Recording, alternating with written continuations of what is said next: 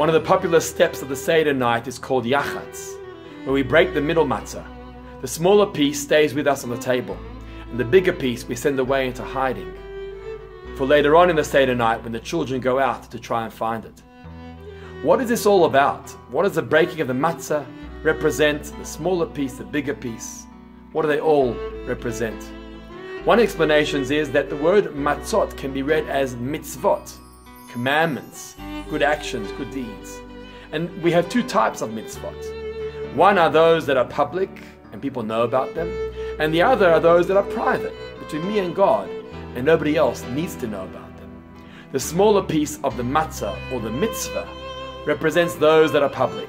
It's the smaller part of my actions that people know about. But the bigger piece are those mitzvot that remain between me and God.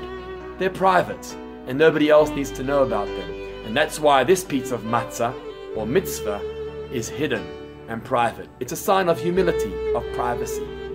Later on, we send our children out to go find it. You know why? Because although those actions are private between me and God, our children need to know about them. We are responsible to inspire them, to motivate them, to educate them. Surely they need to know about these deeds. And so we send them out to go find that piece, and we say to them, although these actions are private and nobody else needs to know about them, you, my child, I want you to know about them, because I want you to learn from them and adapt those good deeds and those actions into your own lifestyle. That's the message of the Seder night and the educational process of parents and children.